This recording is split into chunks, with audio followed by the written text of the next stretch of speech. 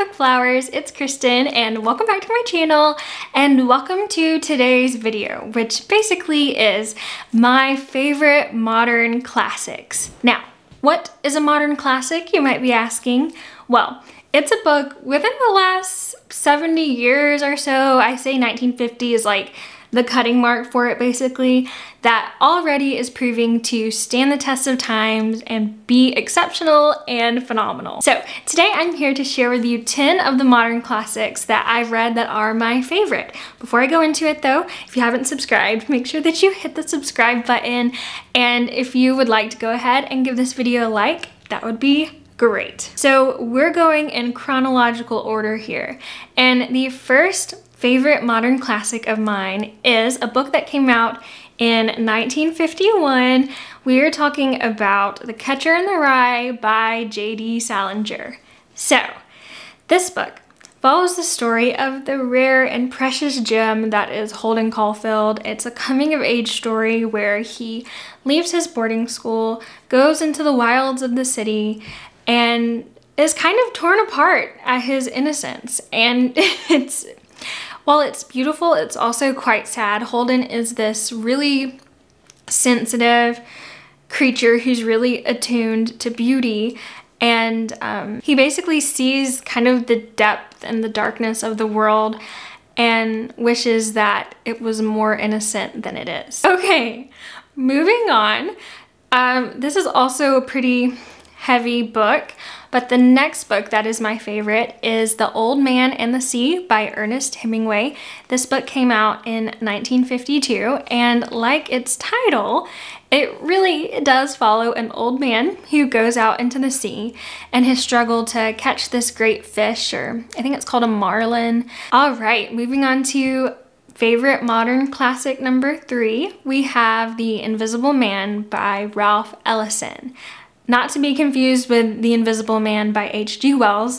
This one is about an unnamed protagonist, important, who moves from the deep south to the city and really into Harlem, and it follows lots of horrible struggles he encounters in the city, such as like a battle royale where black men are forced to fight against animals, a communist rally, all of these different situations that kind of just increase in horror.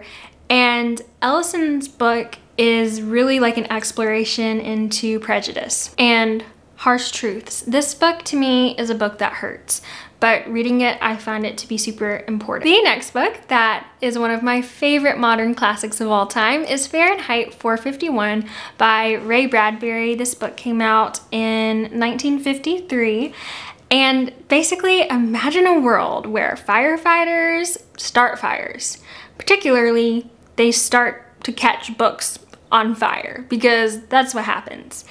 It's a world where people don't really read at all, and they're more just consumed with like their own self. They speed down the roads like at ridiculous speeds. In one example, a woman keeps having to get her stomach pumped because she keeps overdosing on sleeping pills on purpose. But no one talks about what's actually going on. It is a creepily frightening dystopian reflection that could very well be a reflection of our current society, or at least what it could become. So it's a wonderful read that I recommend everyone pick up at some point, because it kind of alerts you to real issues that we have in our world today. Okay, book number 5 on my list of my favorite modern classics of all time is The Lord of the Flies. This book came out in 1954, and imagine a group of boys stranded on an island. At first you think it would be fun times, you know, sit around the fire, kill a pig, roast it, but it's way, way more than that. It's basically about the destruction of innocence, the loss of childhood. Things quickly go from fun times to a battle to survive on the island. If you know the TV show Survivor, just kind of take that, except add more gruesome murders and children and you've got Lord of the Flies. The next book, that's one of my favorite modern classics, is Things Fall Apart by Chinua Achebe. And this book came out in 1958. So at its surface, it's the story of a strong man whose life is kind of dominated by fear and anger. But the reason for this fear and anger has to do with like these clashes going on in his culture and his tribe. So you have like the struggle between colonialism and like your tribe, and Christianity and like the tribal religion. So it's really like a historical perspective on a time in Africa that's become fictionalized. The writing is so beautiful and different and kind of mystic and also kind of like myth at the same time. It's a wonderful read and I highly recommend it. All right, then we move on into 1960, and the book I'm recommending to you is one you've surely heard of. That is To Kill a Mockingbird by Harper Lee. The story of the Finches. We've got Scout and Jim and Atticus living in good old sleepy, not actually good Maycomb. And the story kind of centers around when this black man is put on trial, and Atticus, the father, steps up as the lawyer who will represent him. And everyone in Maycomb goes crazy because they don't want Atticus representing a black man, because they feel like, well, let's be honest, they're very prejudiced against black people. So Atticus decides to stand up for the man in court and be his lawyer, but the racist town really hates that. And it's kind of about the fallout around that and centers around the trial. And it's also a story of family and friendship and prejudice and growing up. And it's very sweet and also very powerful. All right, the next book that I'd like to recommend is The Bell Jar by Sylvia Plath.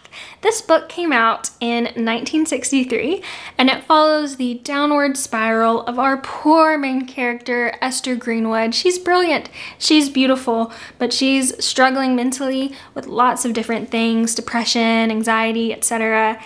And so you kind of just experience Esther's mind as she goes through this downward spiral. And of course, it's written in Sylvia Plath's beautiful poetic prose.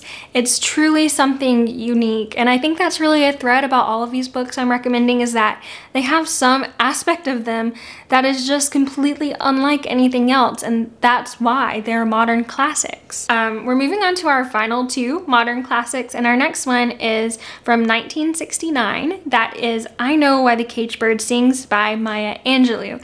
So this is a fictionalized memoir of Maya Angelou's life that kind of follows her as she grows up, and in it you see her experiences with prejudice, and you see her experiences within her family. You also see how falling in love with books and words was like a way to really raise her up from her situation that she was in growing up. And I related so much to that, because books have always been my way of transcending whatever situation I am in.